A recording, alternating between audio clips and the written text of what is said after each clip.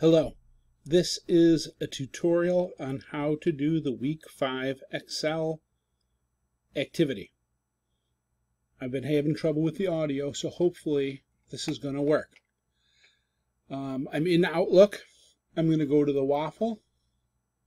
I'm going to go to Excel, and I'm going to start a new page. Blank notebook.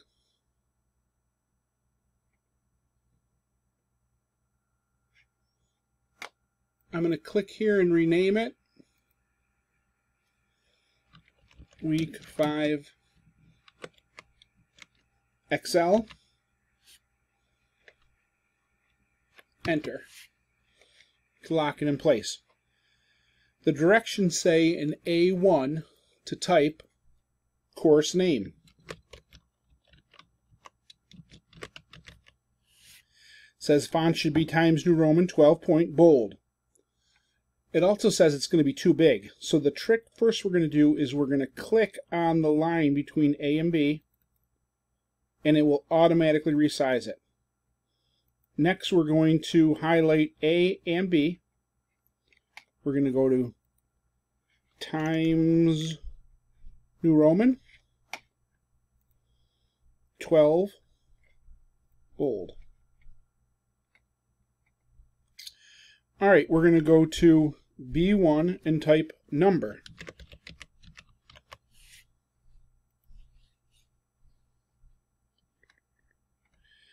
We are going to go to A2 and type COM 104.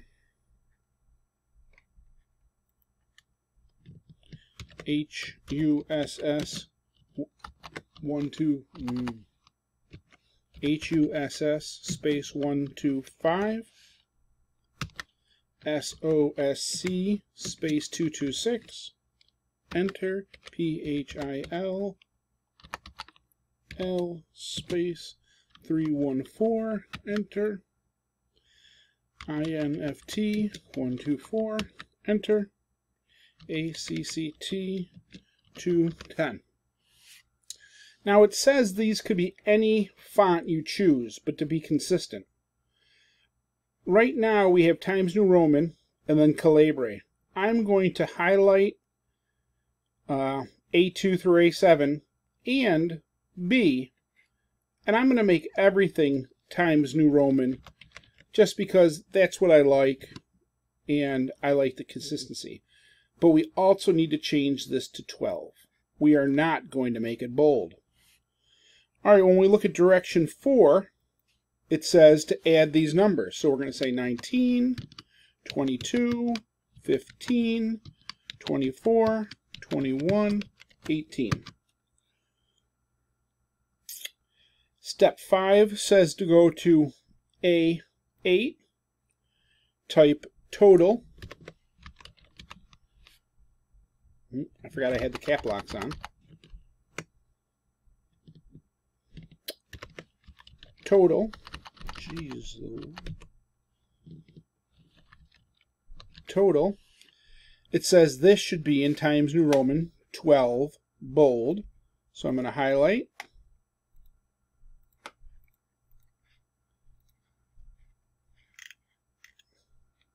Times New Roman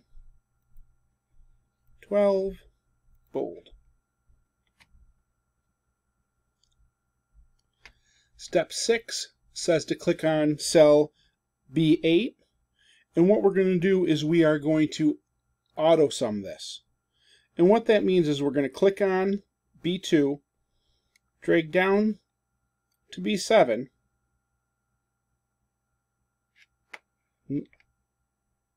let me start that over again. I'm going to click on B8, click on the auto sum, and then make sure it is B2 through B7, B2 to B7, that's going to be summed.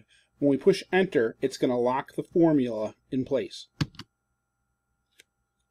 And finally, with this, we're going to change it so that now everything will be Times New Roman 12, and let's just check.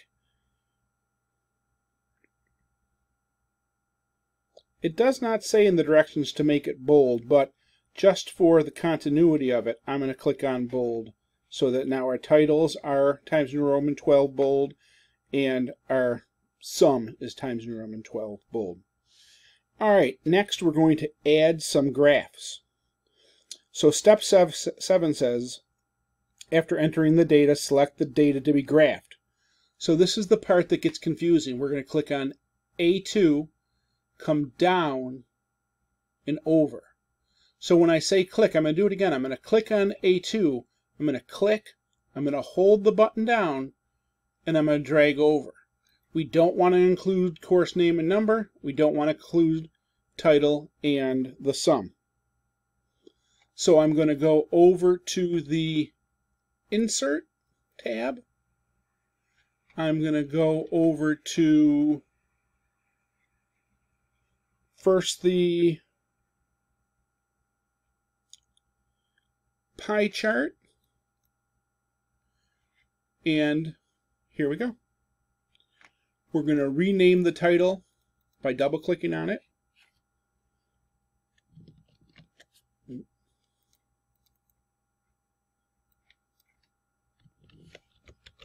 Student roster. Say OK.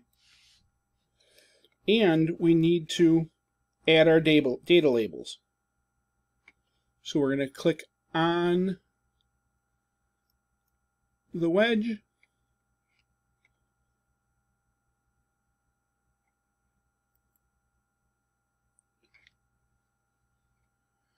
I'm sorry, we're not going to click on the wedge. We're going to go up to data labels and say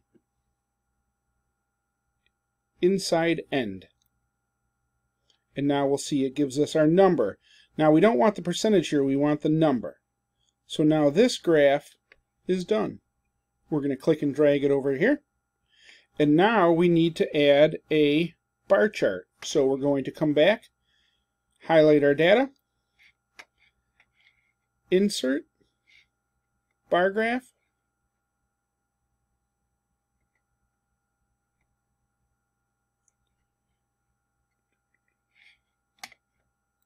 so we have our graph. We're going to double click once again on the title, change it to student roster, click on OK. We're going to go to data labels, and we're going to go to, it says data callouts, but we're going to go to outside end.